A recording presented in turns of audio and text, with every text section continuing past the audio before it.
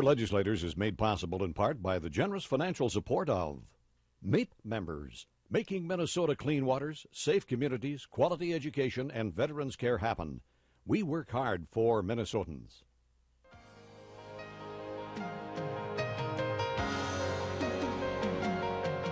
Live from St. Paul, Minnesota, we welcome you to another season of Your Legislators, a roundtable discussion featuring state lawmakers who are prepared to answer your questions and discuss important issues affecting citizens of Minnesota.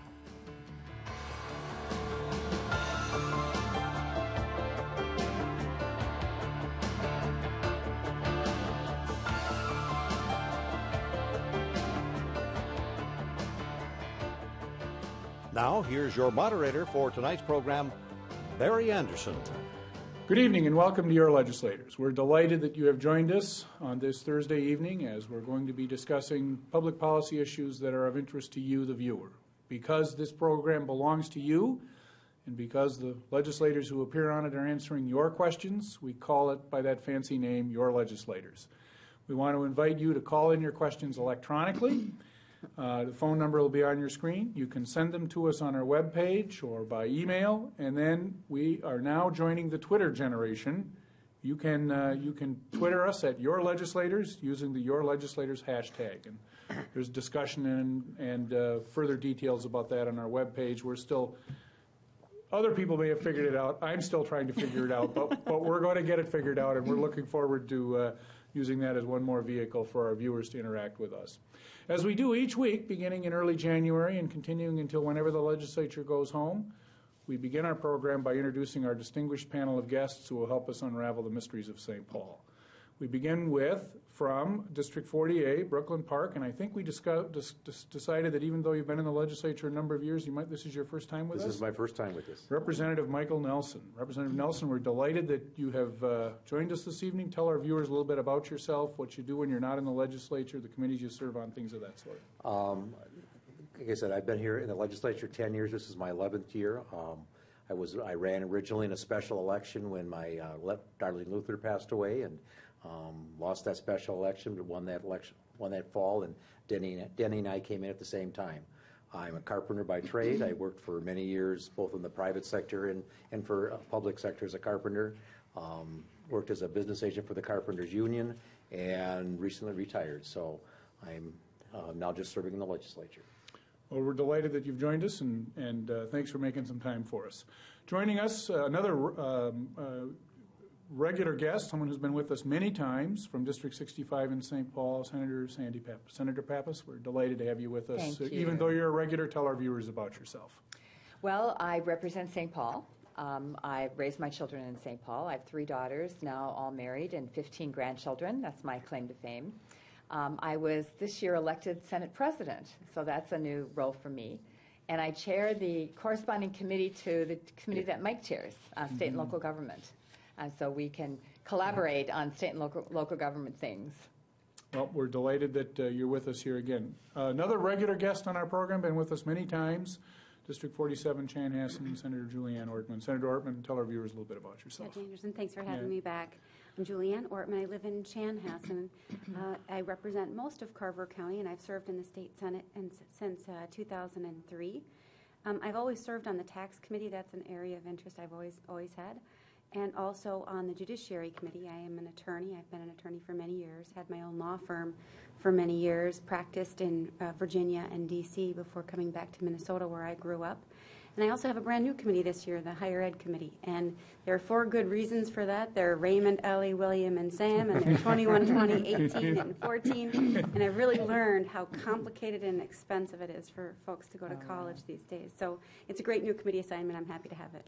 And speaking as someone who's the father of a recent law school graduate and someone who's recently entered college, I second that motion.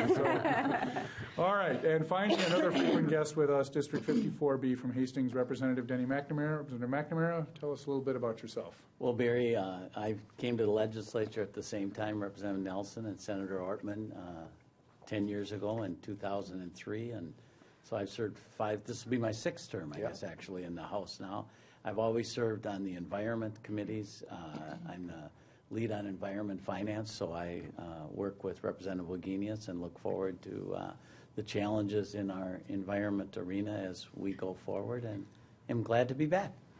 All right, well, let's jump right into it. Well, we've got two questions that touch on tax questions, and so I'm going to throw them both out there and ask our panel to address those and maybe talk generally about the governor's tax proposals. A viewer from Hermantown wants to know whether or not the panel supports the governor's proposal to lower property taxes, and another viewer from that famous Minnesota town, unidentified city, says that sales taxes on clothing just simply cause people to go out of state. This viewer opposes the sales tax extension and wants to know what the panel thinks. So let's start there. Maybe Senator Pappas, we'll start with you. I think you're I'm happy to. I actually spent many happy years on the tax committee and was vice chair of the tax committee about a decade ago. So I still am very interested in tax issues. I am mostly very satisfied with the governor's tax plan. I think the reform in it, broadening the base, and lowering the sales tax rate, I think some property tax relief. And actually, I think that the approach to the tax on clothing, which is broadening the base, is the sound one. The first $100 purchase, an item that was under $100, items would be exempt from the tax. It would only be taxed items that were more than $100. So it makes it very progressive because most people don't, spend over $100 on one item of clothing. So I think it's a good plan, and it also will help us get our fiscal house in order because there's kind of no gimmicks, no mirrors, no pushing it off into the future, but looking at what our financial needs are and raising the revenue to provide those services. Senator Ortman, your thoughts? Well, your first viewer asked about lower property taxes, and I think the governor has made a terrible mistake with his property tax proposal. It doesn't really lower anyone's property taxes. So what he has proposed is to give the cities more LGA, some of our cities, and our counties, county program aid, to hopefully offset their expenses. But at the same time, the sales tax burden would be imposed on all of those cities and counties, and they would have to pay all those service sales taxes. So I have one city, the city of Waconia, that would have to have paid $279,000 more in sales taxes to have met their annual budget last year. And so what these cities are seeing is you can give maybe a little bit more aid, but it's offset completely by all the sales taxes that would be imposed. And then there's an added burden of paying those sales taxes. So in addition to that problem with it, there's this rebate that's being proposed of $500. But it's a very strange proposal to go to every property taxpayer. But property taxpayers don't pay the same across the state of Minnesota. It depends on what the value of your home is. It depends on where you're located. So a township property taxpayer in rural Minnesota might pay $150 a year in annual property taxes, where somebody in the suburbs might pay $5,000 a year. And so they all, under the governor's proposal, would get $500 in rebate. Generally speaking, I think it's a really bad plan to raise sales taxes and income taxes on Minnesotans and then turn around and select certain property tax owners to give a rebate to. So there are a lot of problems with the governor's proposal. I think that's why we haven't seen any bills yet, even though it's past the deadline for him to introduce those bills. President McNamara? Well, Barry, I think there's some of the governor's proposal that I do like, and there's a lot of it that's troubling. The broadening of the base is a good idea. Today, Minnesota has one of the most narrow sales tax in the nation, and the idea of broadening the base is a good idea. But the reality, some of the business-to-business and other tax increases are really regressive, especially on middle class and lower income folks in Minnesota. So the idea that we broaden the base, if we had a corresponding lower of the rate, that would be okay. But the net effect is in the governor's proposal, the broadening the base and the lowering of the rate that he's really done is not equal. We'd have to lower the rate down in the neighborhood of about 4% to get to where it really would be a net zero increase for Minnesotans. It's a huge tax increase at this time that's really hard for a lot of Minnesotans to accept. So we're going to have some good discussion. I think Senator Ortman made a good point. We're still waiting really to see how it all works out, but we do have to find the answers here going forward, and hopefully we can in something that's better and more acceptable to the hardworking Minnesotans. And I guess I'm going last. It's for the first time I'm serving on the property tax division in the House, and so I haven't been on the tax committee before. But something I've said from the very beginning when I first ran, when they talk about taxes and you're going to raise my taxes, it's not about taxes. It's about the services we as citizens, want our government to provide for us. And we need to pay for those. And we haven't been doing that in a fair way the last 10 years, going back to the Ventura administration. And so we've had this constant the last 10 years, every 2 years we have a deficit. Well, the governor is, well, I don't agree with all the parts of it and would maybe have done it differently if it was myself writing the bill. He's trying to balance that out, get us on a path so that we have a balanced budget going forward, and not just this year, but for the next 2 years after that. And then we can look at doing what we need to do to adjust some of the things to make the tax system be fair and work for everybody. One of the great things about this program is that we have viewers who pay careful attention to issues and sometimes ask some pretty technical but interesting questions. And I've got one here for our panel. I'm not sure you can answer it. It's your get-out-of-jail-free card in advance in case you can't. They want to know how much my tax burden is going to be. Yeah, Right? well, this viewer's got an interesting question, and the viewer's concerned about what the viewer calls the split-class commercial/residential property tax. And this has to do with taxes generally assessed against property owners where there's a residential component as well as a business component. And this viewer notes property taxes increased in some cases more than doubled. The problem goes back to 2002. While other property taxes were going down, there was a bill introduced to correct this. It was vetoed, and this viewer is wondering if there's been any discussion about that issue and if that issue might be coming up in this legislative session. Anybody know anything about that? You tax committee people. Yeah. It's a pretty complicated question, but if it was in the tax bill 2 years ago, I know in the Senate we have been looking very closely at putting those provisions back in and bringing them back into an omnibus tax policy bill. The property tax system is very complicated with 50-some different classifications for property. A lawyer couldn't figure it out. A specialist couldn't figure it out. And so we have an awful lot of work to do to simplify the tax code, and especially the property tax system. There was a working group for property taxes that has made some very important recommendations, and those recommendations will very much be considered. So your viewers should actually weigh in on that issue and let us know what kind of reforms, in addition to that one, we should consider. And as a newbie on the tax committee, we're starting to look at that report that's come out and judging how we're going to do the taxes. But we need to have a fair tax system for everybody. In Minnesota, my understanding is that we tax residential property at a lower rate because we want people to stay in their homes. My mother, for 9 years, lived in Wisconsin. And then it took her 10 years living back here on a smaller home for her taxes to reach what they were in Wisconsin. Because in Wisconsin, they tax, if it's a $100,000 property, it's taxed the same rate, whether it's a business, whether it's a factory, whether it's somebody's residence. And so that's the way they do it there. But we have lower taxes. We want people to stay in their homes and be able to afford to stay in their homes. And so we've had lower tax rates on residents, and that's kind of been the policy we've had here. So I think that's a good policy. There is a question here that we discussed last year, and I think, Senator Ortman, you and I might have had a little conversation about this last year, and it had to do with the so-called internet tax or taxes on transactions that people purchase from Amazon and other providers outside of the state of Minnesota, and I think that was part of the governor's proposal. Yeah. So I'll just look at you and say, you have any views on that? Anything, whether that might go anywhere this session? Well, first of all, I don't think Minnesotans want to pay more on internet purchases. There are some interesting policy questions that come out of that, but I think it really ultimately is a federal issue, and I'd like to see our Congress act that way so that all states have the same treatment for all these different purchases.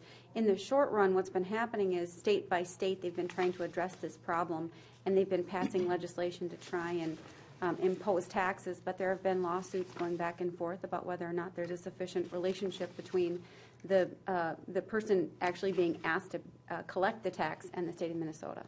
So I don't really want to get involved in the litigation. I've been trying to avoid that, but I think that there's an awful lot of pressure to do this from some of the retailers in the state. There is, and I was at a meeting with small businesses, the Main Street Fairness, they call it, where because it's so difficult for them to compete with the internet retailers, and yet they're the hometown businesses in your community that support the local baseball team and support the local charities, and yet they have to impose these taxes. And if consumers decide to just order online, they don't have to pay the taxes. So there's really there's definitely an unfairness there. And it is a tough one, Barry, if I can. it's not really fair when you can go online and not pay the tax. That's not the right way. But at the same point, as Senator Ortman said, it really is an issue that the federal government needs to address. It's not fair, the current situation. And if we can do something in Minnesota, I think it would be good. But I just hope that the federal government does move forward and fix this, because it is unfair and unequal, and it's a mess today. And what most people don't realize is that it's a sales and use tax. So even if you buy it online and you buy it and bring it to Minnesota, you're supposed to pay that tax. A lot of people don't. I know one of our legislators we served with, in his first term, got nicked because he had bought a lot of purchases online with his credit card, and the Department of Revenue got him, and he had to pay the tax on it. But most people don't do that. But it's not just a sales tax, it's a sales and use tax. And we are responsible for that tax even if we're not charged it by the retailer. So but that most people don't do that. What Most about if people you don't buy know. a book on your Kindle?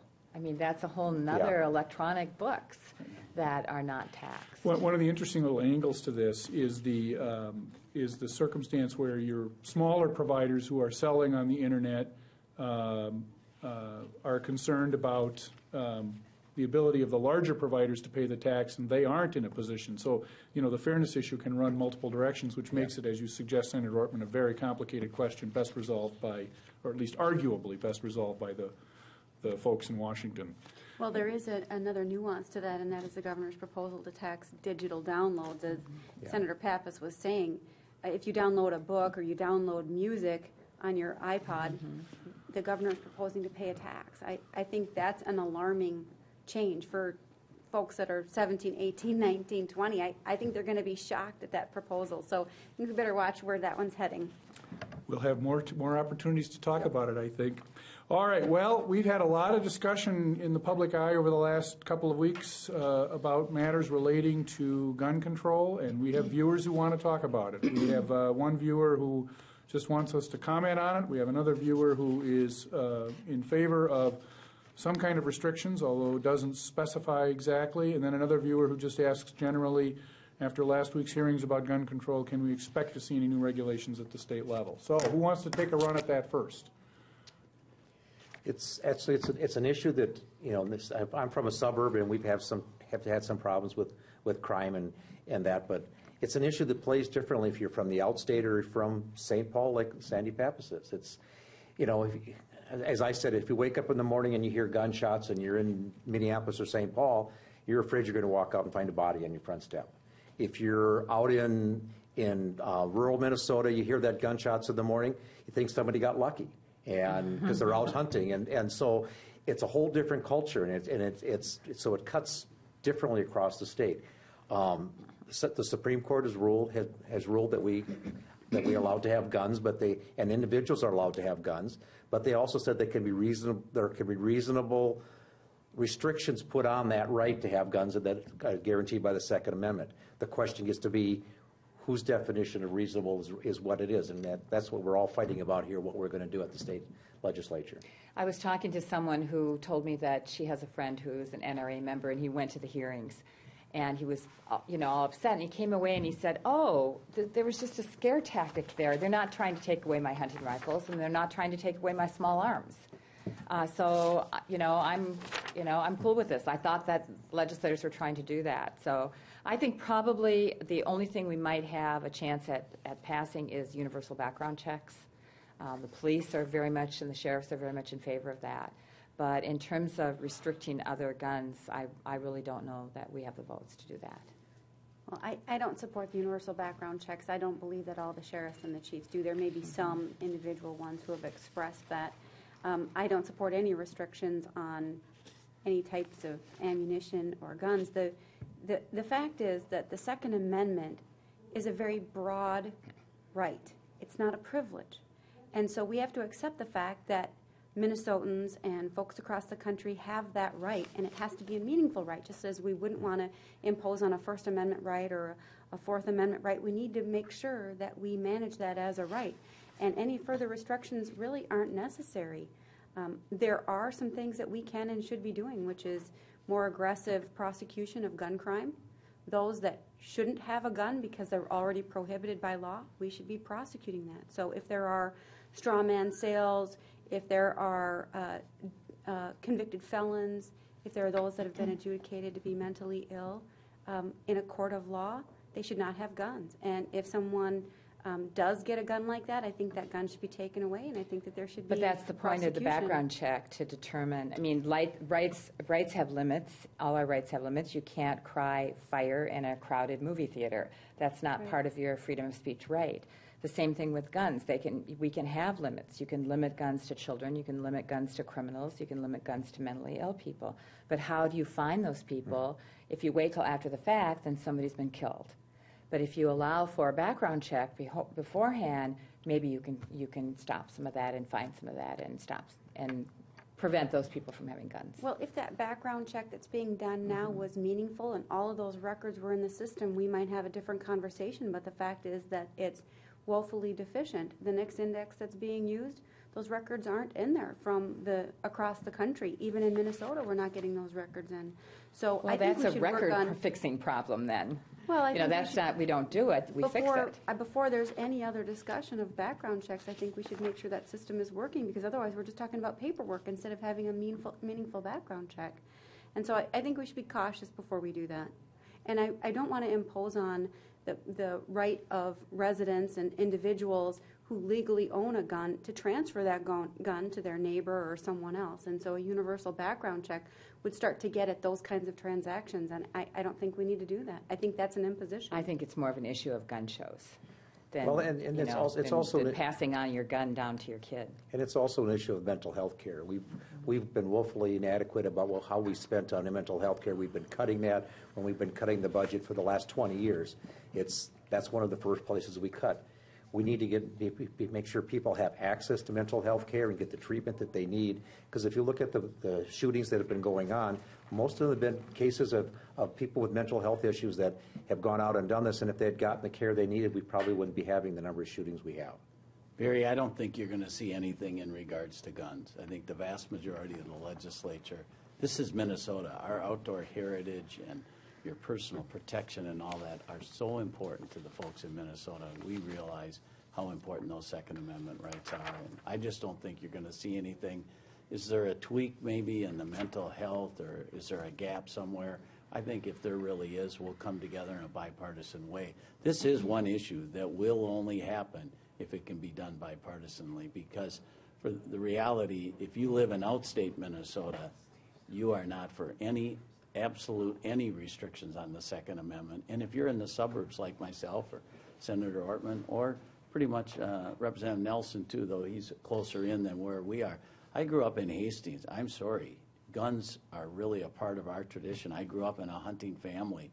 I can't imagine restrictions more. I don't see that happening. I don't believe it'll happen either, Denny. And it's not the right thing. I'm sorry. Right. I And I mean, agree with that. too many people fought and died for the freedoms we have in this nation. And boy, the Second Amendment is so strong. And Senator, I respect that maybe some people were in those meetings and came away differently. But I walked from the hearing room that I was in room 5, to go to the parking ramp just to retrieve something from my car. And I had 4 different constituents standing in line, and they were all pro-Second Amendment people that were. I mean, I haven't seen 4 constituents at the Capitol coming up from Hastings and Cottage Grove ever, and they were in line just in the part I was in. So it's a fired-up issue, Barry. Good, good luck for it. I respect Senator. The reality is we live in the tough. Wild West, Yeah. and people don't have just one gun for hunting and one gun for personal protection, but they have multiple guns and high-powered weapons and semi-automatic weapons that could kill 3 deer at once. I mean, when is there an end in sight? I mean, it's all part of a very violent culture that we live in. We have violent movies, we have violent video games. We're not a very peaceful country. But you don't want to impose on the rights of law-abiding citizens to get at those problems. I don't think it's imposing on their rights. Well, I suspect we'll have an opportunity to discuss this some more before whenever the legislature goes home in May, I would think. A viewer from Hastings, as long as we're going to talk about folks from greater Minnesota who are concerned about various issues, a viewer from Hastings is very concerned about the authority of the DNR. And this viewer says many sports people, and I think we're referring to people in the hunting and fishing recreational fields, feel that the DNR has too much authority, and what, if anything, is the legislature going to do about that? So we'll pick on you since it's from Hastings. Barry, Representative McNamara? It's in my committee jurisdiction in the environmental arena, and we are constantly working with DNR to work on downplaying their overreach and really imposing on people. I think sometimes the DNR looks at an issue and is thinking, well, somebody may break this law, so let's make sure we got rules and regs that make it difficult on so many of the law-abiding. And it's really kind of an inside baseball thing, but we've got rules and structure on if you have game and what way it's got to be transferred from, say, you're going hunting out in western Minnesota on your way back to Hastings, and you've got ducks or pheasants. Does it have the feathered head and the wing? And we have more restrictions sometimes in some of our bordering states. There's some things we could work on to lessen the burden. I think we are doing, some of the COs, the conservation officers, are going through some good training so they don't have this we got you kind of attitude. We really do want to work on that. To the listener and the viewer from Hastings, I would strongly suggest, like a lot of these things, contact your legislator. In this case, if this individual would contact me. I've got a whole array of constituents in my mind who I think may have sent that question. I very well have talked to that individual a number of times already. Any other thoughts on the DNR issues? All right. Higher education. You touched on this, Senator Ortman, so let's start with you. Viewers concerned about cost of higher education and expenses that are incurred at the higher education level. What, if anything, is the legislature going to be doing about that this session? Well, for me personally, I'm also extremely concerned about the affordability and the accessibility of college for Minnesota students. And we've had hearings with some of the regents and candidates and the chancellor from MnSCU. I have to say I'm a really big fan of MnSCU and the alternative educations that they offer. I think one of the issues that we will be focusing on quite a bit are the Pell Grants, the state grants that are available to students in Minnesota that have need. There's a fluke in the system or a problem in the system, depending on how you look at it, where those Pell Grants aren't given in a fair way to the part-time students. That there's definitely a preference in the system for full-time students, but there surely are an awful lot of students that need to work and can only afford to go part-time because they have this requirement to work. So we want to even that out, and I expect to see a fix of that problem. I think we shouldn't penalize students that are working full-time and going to school part-time. I think there's going to be pretty good scrutiny of what happens with the University of Minnesota and the question about whether or not they have more administrators than other universities across the country. The president has been to the Senate and has promised a very good study of that and to provide us more information. I think you'll see an awful lot of scrutiny on that. I have asked for some information about the relationship between the tuition increases and the reductions that have come from the state. The chancellor for MnSCU has said that they've worked very hard to make those reductions without raising tuition, and I, for one, would like to see how they actually dealt with those reductions. I think we can reduce the size of MnSCU and find some cost savings without raising tuition, and I think that's where most Minnesotans would want to see that, no tuition increases.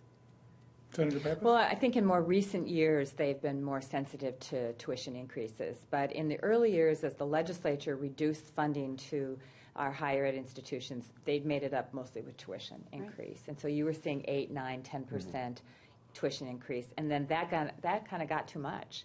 So then they really had to look at efficiencies. And I think and certainly they can do more. Because you don't want to hurt the quality of the education that students have. That's really important to them. So there would be institutions like Winona State where the students would say, I'm willing to pay more in tuition because the quality here is so important to me. And others, more like the 2-year colleges, who of course want the quality, but they're more price-sensitive students that are more strongly wanting to keep the tuition increases down.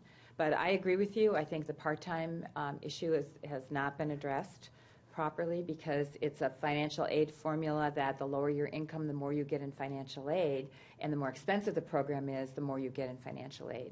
And it doesn't take into account if you have a family and you have to work and you're going to school part-time, which more and more students are doing. Because you're working, then you're not eligible for financial aid. And I'm sure there's a way that we can look at fixing that proposal.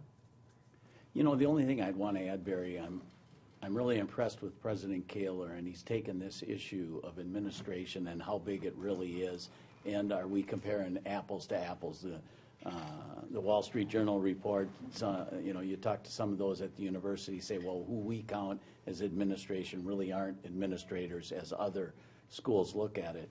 And so I've been impressed with President Kaler and his saying, yes, we are going to look at it. We are going to really do what's the right thing for the university. Being a U of M person myself, I really want us to do that so we can answer to the state that, yes, we are putting our best foot forward in regards to the university. Well, and the concerns about the cost, I have 3 sons that have gone to college and all have got huge loans that they're having to pay back off in getting jobs. We also, with the Minskew system, need to be concentrating more on the 2-year programs and the 1-year programs. They can get people the training, because there's a lot of people that have been out of the workforce, are now trying to get trained to get back into the new jobs that are there. And I think Minskew is real good at doing that, and we need to work on continuing to fund that, but we need to watch those costs. Any other thoughts? All right, we're going to go back to taxes. A viewer from Thief River Falls. I have other thoughts. See, I take that back. It's a strike that question. All right, a viewer from Thief River Falls wants to know, has the legislature considered raising taxes on alcohol? Representative McNamara, what do you think? Well, you know, actually, we just had that discussion in Ways and Means. I'm trying to remember where Representative Khan, it was in Ways and Means, we were talking about how she was, it was in the presentation by Commissioner Showalter, and talking about the governor's budget, and the presentation was, well, the governor's included the 94 cents a pack cigarettes, and why didn't we look at alcohol? I think you're going to see the legislature look at, I'll call them the sin taxes for lack of a better description. We have to realize, I think, as we look at that, I'm somebody who doesn't smoke and doesn't drink very much, so if they really raise those taxes up a lot, it doesn't personally affect me. But we have constituents of moderate means that may like to have a beer once in a while and may unfortunately have the habit of smoking, and it is unbelievably aggressive. I mean, this is the cigarette is hundreds of millions of a dollar tax increase, and a lot of it falls disproportionately. But at the same point, it's a tough issue. It really reduces the number of young kids that go into smoke. Right, and boy, I'll tell you, I personally, as someone who voted for the last one, whether you call it health impact fee or a cigarette tax, whatever, it cut down on the young kids. But now that as the prices have gone up, I mean, that's a tough one. I think we'll see alcohol discussed. Yeah. I wouldn't be surprised in the end at all that it is maybe in the mix. Right. Yeah. I agree. I said we're going to look at everything. I mean, when we're looking at the taxes, I mean, the governor's got his proposal. Yeah, it's a starting point that we're going to look at. This is what he proposed that we're going to do. I think the Senate and the House is going to look at different ways of doing it, and the mix is going to come out, and it's probably not going to be exactly like what the governor does. And the alcohol taxes, they're limited that. With the cigarette taxes, it's been explained to me, you raise them, and you really don't, you get less people smoking, so you really don't raise more income with them by raising them. But then you got the added benefit of less people smoking. So if that's your goal, then you want to raise the taxes on the cigarettes to get them down so people don't smoke. So I mean, it gets very complicated. But I have to ask, what's the goal? Yeah. I mean, I disagree with raising a tax to socially engineer someone's behavior. If we're going to raise a tax, it should be because we need the money for some government program. But the current finances of the state of Minnesota are actually very sound. We have $1 billion surplus. We had $114 million in more revenue than was projected over the last 2 months. It's because of the fiscal discipline. And so I don't see any reason to raise a tax at this point because we don't really need to add additional funding to our programs. And the governor doesn't really do that. The only thing he does is take a bunch of new tax money and give it back out in these tax rebate checks. So I'd like to see his bill, but I have to say we have a very sound budget right now. We don't need to raise any taxes. The one that's interesting to me is the health exchange bill. With the requirement that we have a health exchange program, the Senate has decided to fund that through a cigarette tax. And I think that's interesting. Originally, it was a premium tax on people that pay health insurance premiums. That was a very direct tax. If you change the plan and you ask people to pay the cigarette tax, you've got a whole bunch of people that will benefit from the health exchange program that won't be paying for that program and the cost of that program at all, and it will be subsidized by those very poor Minnesotans who pay for cigarette taxes, and that will be diminishing in terms of the revenues received. I think that's an interesting one for Minnesotans and viewers to watch. Will we actually use that cigarette tax to pay for the health exchange? And in the House bill, it's still the it's the 3.5%. Well, it's up to 3.5%. It's 3.5% the first year, then it's up to 3.5% after that. If we get the bill passed and we get our state exchange passed.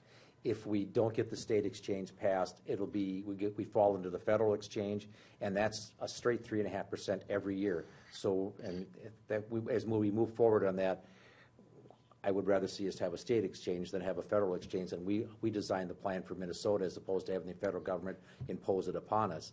But the one thing I have to take a little bit of umbrage at is that the $1 billion surplus. We may have a surplus in this year's budget, but next year's budget, which the governor is proposing, and that's what these taxes are about, we're starting out with $1 billion deficit, and plus the $1 billion that we borrowed from the school. So to say we have $1 billion surplus is kind of misleading. It's in this end of this year's budget, there may be extra money there than we projected 2 years ago. But the 2 years going forward, if we don't change the tax structure and balance that out, we're looking at having to make more cuts to get us to a balanced budget, because we're projecting currently $1 billion surplus, plus we have to pay back the $1 billion that we borrowed from our schools. So to say it was $1 billion surplus is wrong. We're all over the place here right now, Barry. But I was going to say we do owe our schools money, and the governor's proposal, the governor's budget does have investment dollars in education and higher education, in the state grant, and in early childhood, and in other areas. And then I did want to say about that health exchange, that's still pretty controversial within the Senate. So the dust hasn't settled on how the health exchange is going to be paid for. Well, I would just go back to Representative Nelson. The tax members did that, but the rest of us don't necessarily agree. But Representative Nelson, I just wanted to say we are in actually a pretty good fiscal condition. We 2 years ago balanced $5.2 billion in deficit without raising taxes. I think Minnesotans would like to see us find more reductions in state government. I'm all for tax reforms to make better policy, but I think we should separate those two things. And I think that's where the governor's budget really gets confusing, because he's trying to do both tax reform and raise taxes and raise spending. And I think that's really hard for people to really grasp. And that goes back to something I said earlier about it's not about the taxes we pay. We as citizens and the citizens of in our districts have demanded certain services from our government. And we can have that discussion about what services we cut, what we don't do anymore. Something we should be discussing every time we come in the legislature. We should have hearty discussions about that. But when we decide that these are the services we want good schools, we want good roads, we want the snow cleared when it snows so we can get to and from work. When we decide these are the services we want, we need to pay for them in a fair way. And the governor's budget, well, like I said, even though I don't agree with some of his tax proposals there, the governor does that in a fair way. This is the proposal he's putting forward, how we're going to pay for these services that Minnesotans have said they want. And it's a fair budget, and it's balanced not just the coming 2 years, but the following 2 years after that. We're not going to have a deficit there. We'll have a deficit in this next 2 years. We may be ending with the budget surplus at the end of July, but we're going to have a deficit that we're having fixed this year in our budget. Viewer from Brainerd wants to know what's going to happen on raising funds for the Viking Stadium. You know you couldn't get out of here without asking about the stadium question, right? I've been doing this program 24 years, and I think 20 of those 24 years we've had some question about stadiums of some sort. Anyway, here we go again.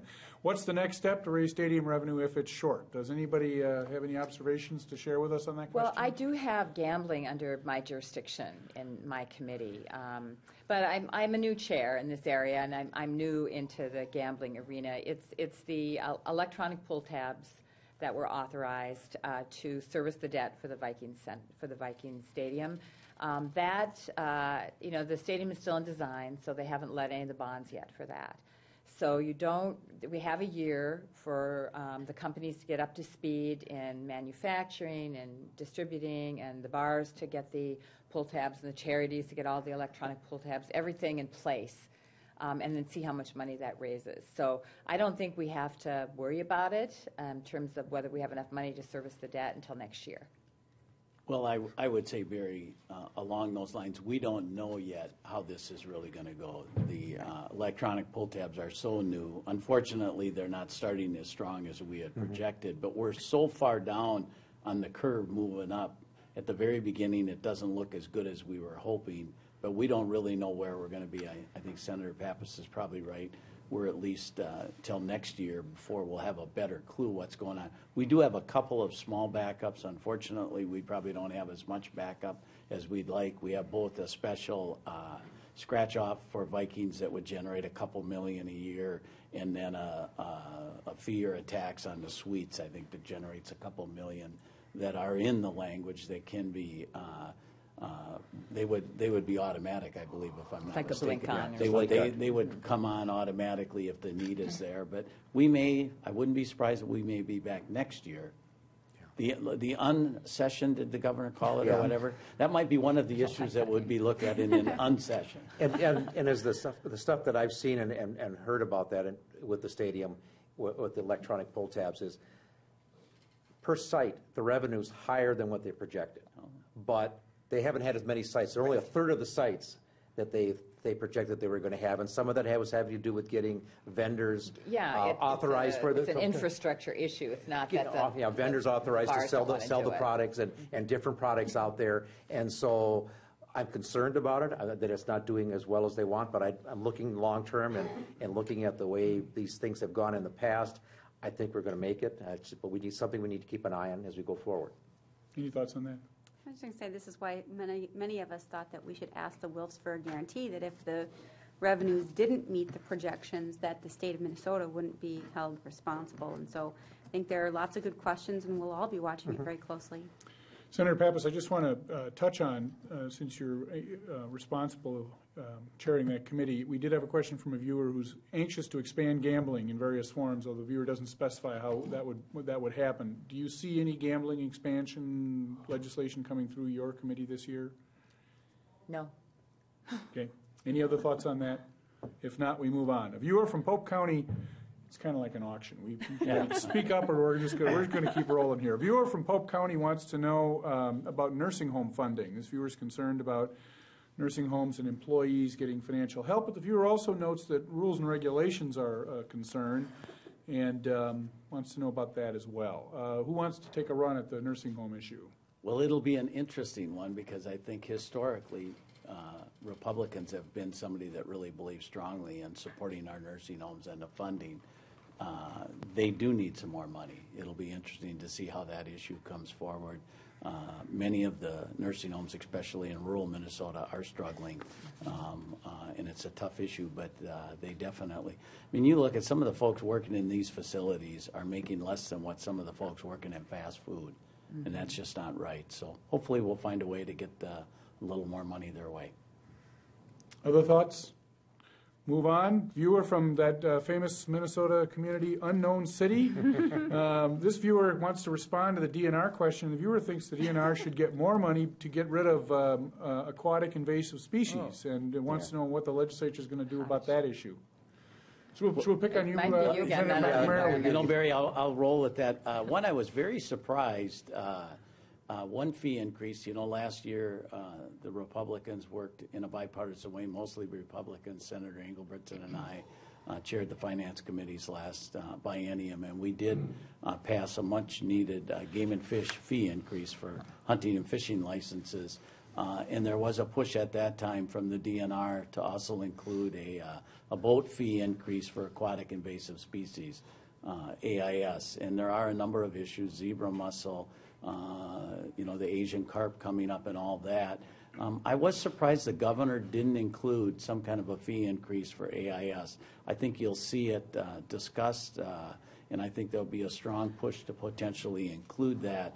It costs a lot, and we really, really have to work hard, both on the Asian carp one coming up the Mississippi and on the spread of zebra mussel. The reality is this stuff is here now, and it's more control. The University of Minnesota is going to play a very important role. Dr.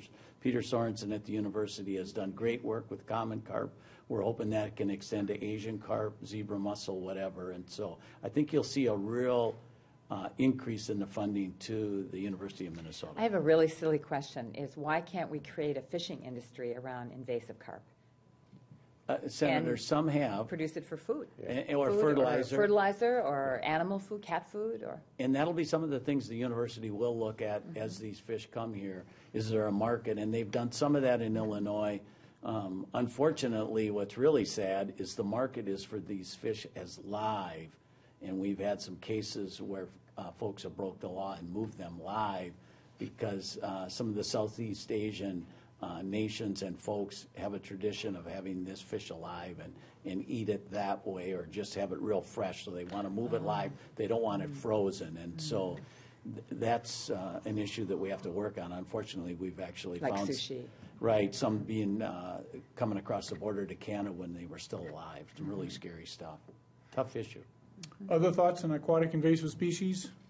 We're all in favor of not having them, right? Not having them, yes. Or eating them. Right. Yes. A viewer from Jackson wants to talk about, and you know, one of the interesting things about this program, as I said earlier, is the knowledge and background of our viewers. And here's another question. I'm not entirely certain that I understand the question, but I'm simply going to ask it, and I know our panel will be able to help us. I would say every time I have been on this show, there's been at least one stumper. Yeah, well, there you go. Yeah, There always is. There always is. That's exactly right. Okay, this viewer from Jackson says electric companies want to end, I think it's the net metering law. What is being done to prevent this?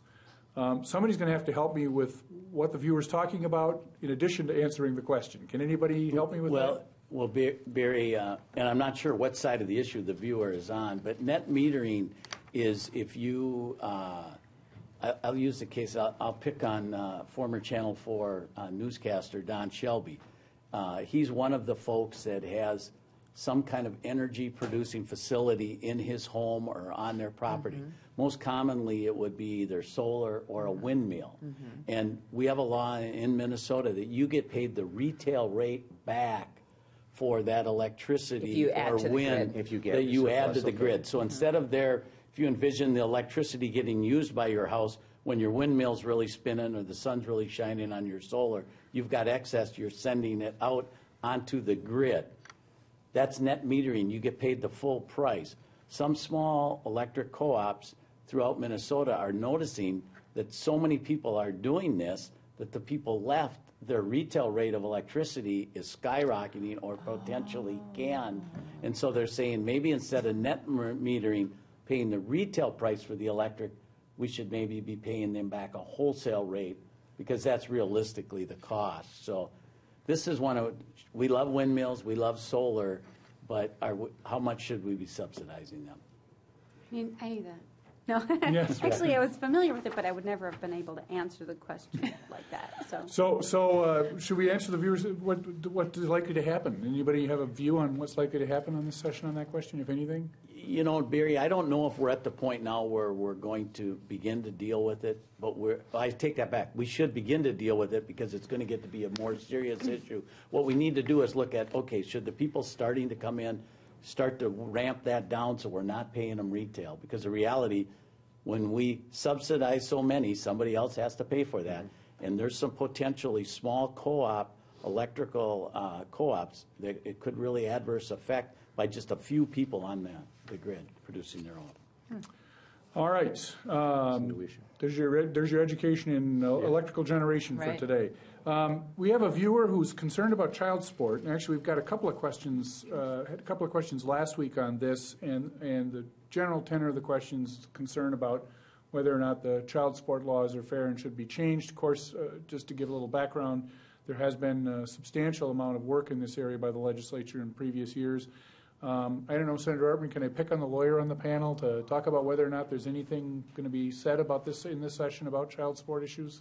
There were a couple of very controversial bills last year, and we never really reached a consensus on whether or not the current system is okay or should be changed. And I think I don't know whether any other bills have been introduced this year. I don't know. But it reached a very unsatisfying conclusion for most people involved in that debate last year. More discussion this session, perhaps. Yeah. All right. A viewer from Hills, Minnesota, wants to know about payback to the schools that was borrowed and when that's going to happen. We have a proposal from the governor, and I suppose there'll be some other discussion about that. Who wants to address that? Well, $1 billion was already paid back to the schools this fall because the law said that as we had a surplus that came to the state over and above a reasonable reserve, I can't remember what it was, maybe $500 million, then the next dollars go into paying back the school shift. There still is quite a bit of money left to go, and now I think the districts are more interested in actually having cash in hand than getting paid back the loan. And so more realistically, and we've done this before when we borrowed money from the schools, is we phase it in over 6 years. You know, every 2 years we pay back another $500 million or something. So my guess is that's what's likely to happen. Well, and Barry, Senator Ortman touched on it a little bit. We paid back, and Senator Pappas mentioned it, the Republicans, with the good job they did with the budget the last 2 years, paid back all the shifted money from the last biennium and $700 million from the previous biennium. So the shift, you do hear the governor himself didn't include any payback in the last 2 years because of the great work Republicans did in balancing the budget for the last 2 years. The shift is still at $1.1 billion. There's some more work. What you also need to realize, Senator Ortman mentioned that January was good. I think revenue up $140 million, whatever. That will automatically go back to reduce the school shift more as those good budget months come forward. If they continue to happen in February, March, April, May, and June, that's potentially going to automatically pay back that shift even more because we have already fully replenished our budget reserves and cash flow accounts up to in the neighborhood of $1 billion. And a lot of the school districts that when the shift was done, they got hurt by it, but a lot of them are saying now, well, give us new money. The shift's happening, the payback of the shift's happening automatically because it's in statute already. Once we get the cash reserve, the cash reserve and the rainy day fund filled back up, it automatically goes to pay back the shift. They want new money because they're seeing the economy's improving, our revenues are coming up, and so they're getting that paid back. So and they get the biggest hit they take from that is when the shift happens, and they've already dealt with that in their budget. So now they're saying, well, we know it's going to get paid back eventually. We want money to take care of special ed costs and things like that. I think the governor does have a per pupil increase. Yeah. Anybody in education? He does have a per pupil increase, and for me that's actually a concern because when you do that, it is a commitment for a very long time. Those per pupil allocations don't ever go away. And so there is some concern in economic times like this that adding more money into the per pupil formula will be tough to keep up with. All right. Well, we have a viewer who's from Chisago County who's concerned about LGA. And if I'm understanding the viewer's question correctly, he's concerned about some of the decreases that have occurred in local government aid and believes maybe that should be reversed. Who wants to talk about local government? St. Paul is pretty dependent on local government aid to pay for our police and fire. And there is an increase in the governor's budget, but it doesn't make up for all the cuts that happened over the last 8 years. So we're still below that. And I think that's put pressure on property taxes in St. Paul, just the reductions due to the Republican governor in local government aid. Well, there hasn't really been a change in local government aid payments since 2009 when the governor went through the unallotment, Governor Pawlenty. So the legislature maintained the local government aid payments to the cities that qualified from 2010 through the present. So I want to make sure that that's clear. The governor's proposal to add local government aid for the cities that get it, which is about half the population of the state of Minnesota, as I said, will get all eaten up with all the sales tax dollars that the cities are going to have to pay and then some. So I think we should reform local government aid. We should go back to its original premise, which was to make sure that cities across the state can provide a basic and essential level of services to their residents. It shouldn't go beyond that. But we have cities like Winona, 64% of their budget, their annual budget, comes from local government aid. And I think we need to recognize that there are cities that are very dependent on this money And then there are others, like the city of Minneapolis, that get huge amounts of LGA at the expense of others. So I think it needs to be reformed. We need to look at what we're trying to accomplish with the LGA and go back to that. I think there is a study that's coming out here in the next month or so with some recommendations on that. And some of the suburbs around my suburb 10 years ago had it. It got reduced, and then they haven't had it for the last 10 years. If the formula had been fully funded last year, we would have gotten it back. But that's one of the complaints that some of the suburbs have, the close-in suburbs, is that there's no predictability in it. It goes up and down. And if we're going to reform it, we need to put some leveling in that, because if it's going to go up one year, you're going to have it, and one year you're not. You can't hire a cop on it if you're not going to get it the next year, because now you're going to have to raise property taxes for it. But it has raised property taxes when it gets cut. The cities that are getting it, they either have to raise property taxes to make up for it, or they have to cut basic services. So that's, if we're going to reform it, we need to make sure we do something to level it out, so it's not the wide fluctuations in it. Local government aid, anything on that? No, I'm good. All right. So, and then we have last a question from a viewer who, excuse me, wants to know about whether or not there will be any constitutional amendments that are passed in this session.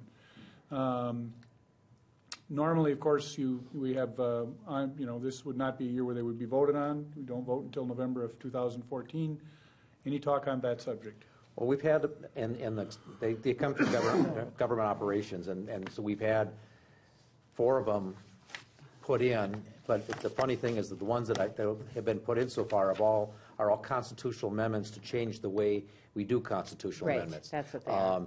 Either raising it to have to pass on the floor of the House or the Senate, either a 2/3 vote or a 3/5 vote are the two variations of the ones. Instead of just a majority. Instead of just a 51 or 51% But majority. Too early to tell whether... Too early to tell, and there's no rush to do them this year, because if they don't get voted on, they're not on the ballot till next 2014, so we can take it up next year if there's a desire for it. We have run out of time. I want to thank my panel, thank the panel tonight for answering the questions from the viewers. I want to thank the viewers for your participation, invite you to be back next week and all the weeks that follow until the legislature comes home for our continuing programs on Your Legislators. We're grateful to have you with us. We look forward to having you with us in the weeks ahead. Thank you and good night. There's much more about Your Legislators online at pioneer.org. Find out more about the history of the program, who's been a guest, and watch all our past episodes. There's also a photo gallery, informative links, and much more. You can also get involved and stay in touch by following us on Twitter and join the discussion on our Facebook page. Thank you for watching Your Legislators. Your Legislators is made possible in part by the generous financial support of MAPE members, making Minnesota clean waters, safe communities, quality education, and veterans care happen. We work hard for Minnesotans.